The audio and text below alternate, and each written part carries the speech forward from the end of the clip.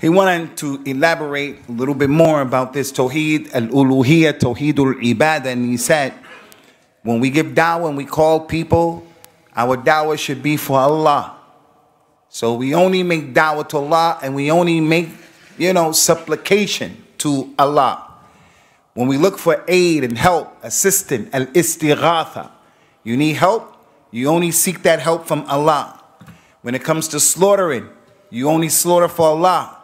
You have a tawakkul and you only rely on Allah Azza wa Jal. You only have khawf and raja. You're afraid of Allah by Himself. And you have hope only in Allah Azza wa Jal. All of these issues, they are only to be done for Allah and to Allah.